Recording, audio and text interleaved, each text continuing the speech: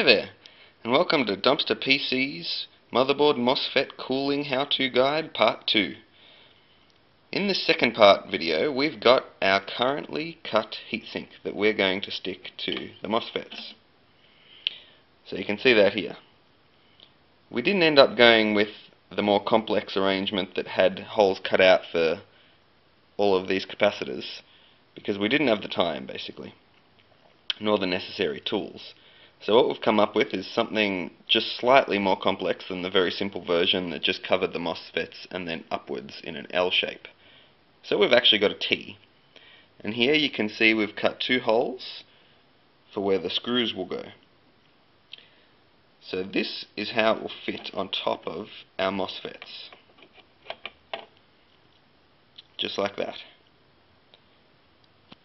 And the tools that we actually used to create this were very simple. We just had a drill, a hacksaw, and a file.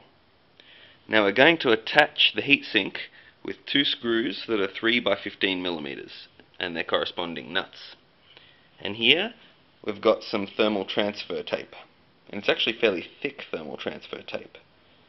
But we need to do that because we actually have a component here next to the MOSFETs that is ever so slightly higher than the level of the MOSFETs.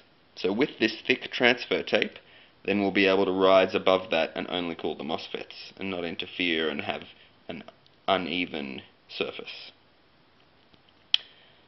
So, if you look at our heatsink here, you'll notice there's a part that's been cut out of it. This is because we had this 25 megahertz clock crystal here.